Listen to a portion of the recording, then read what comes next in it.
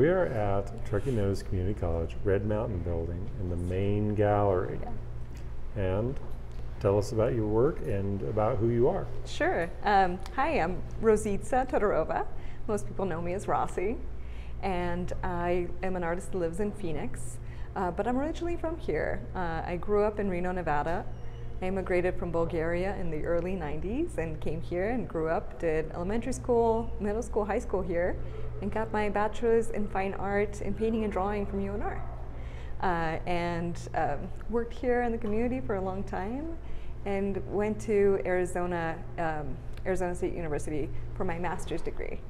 And feel really lucky to be invited back to show in this beautiful gallery and to showcase my new work. So this is a brand new work from 2000 and some drawings from 2016, but otherwise 2017 and 18. So just brand new work.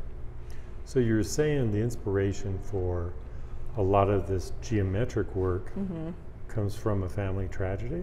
Yeah, so my father passed away in August and has really informed my work. So I work with a lot of geometry. I think about ideas of time and being in between, like spaces in between, including travel, how we get from place to place, how that time passes while we're in motion, commuting, in the car. And with my father's death, it kind of takes a whole nother level. The title of the show is Distance is Measured in Time. And usually I'm thinking about how long it's going to take me to get from Phoenix to Reno if I'm driving, or how long it took me to take that plane ride back to Bulgaria.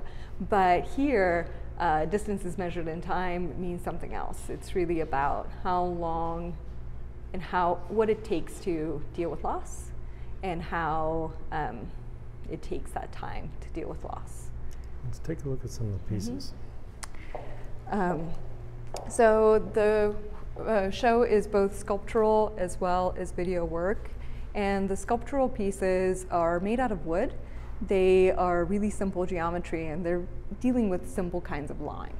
And what I'm trying to do is kind of distill my vocabulary and strip it down to its essentials.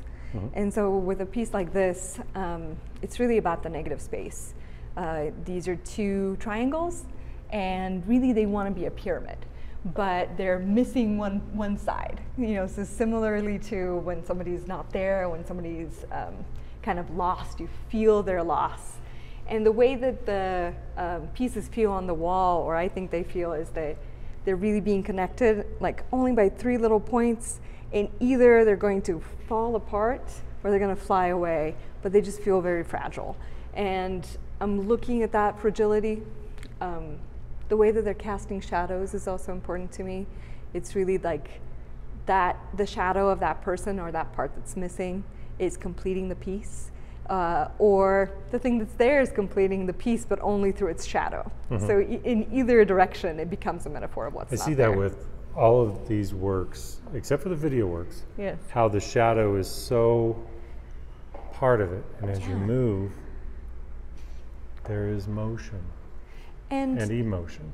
And then with the video pieces as well, with each one of these pieces, I come from a drawing background. My background is drawing. My master's degree is actually in drawing specifically. And even though I'm working sculpturally or in video, to me, these are gestures. So they are like a fleeting moment, and each one is a fleeting moment, which is what I think a gesture is. And drawing can usually capture that. You capture the essence of something. And here I'm really trying to maybe even remember or think about or meditate on the fact that this tragedy just happened, this thing just happened, and I'm trying to find a new way, a new connection, a new path for myself.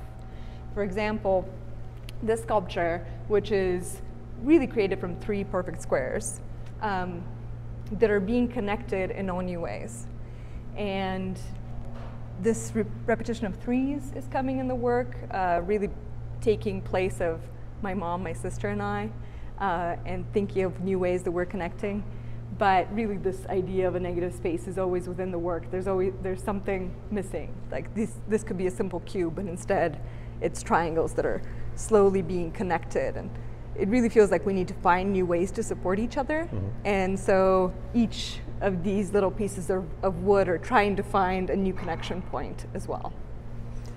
So let's take a look at the big piece in the room.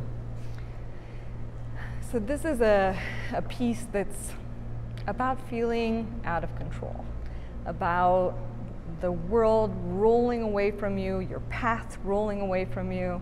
And the video is, you know, maybe even vertigo-inducing through this sense of motion, filmed in the car while driving, manipulated, and I was really looking for like a never-ending path that you kind of can't get off of. And the sculpture in the middle is a cube, and that cube for me is representing a single identity or a single individual, and being held together through structure, through society, through its the things that you know. Like, you know, the geometry is a representation of things that we know about ourselves. And that's what's keeping it together. But in reality, that cube in this presentation is empty. The world, you can kind of see through it. And what I wanted to do with this piece is kind of create these three parallels that I often feel like we're in the middle of, or I'm in the middle of, which is the world, the space that we occupy, our interaction with that world, and then ourselves. And sometimes they feel like three different layers that occupy the same space. Sometimes they're connected and they touch each other, and sometimes they're integrated. And at this moment in time, they feel like, for me, it feels like the space that I'm traveling in or moving through, which is represented by the video, the shadow, which is me within that space, and then this cube kind of are sitting on different parallels, and even though you can see them at the same time, you kind of can't concentrate on all of them at the same time. So really thinking about that separation within the same space. So the show is here for how long? It's up until March 14th, so please come by and see it. And the gallery is open Monday through Friday, 9 until 7. And if people are interested in seeing more of your work, tell us your website. Sure, yeah, please visit rossitza.net, and it's spelled ROSSITZA.net, and you can see a whole body of work. And I'll put a link in the article. Thank you. Thank you.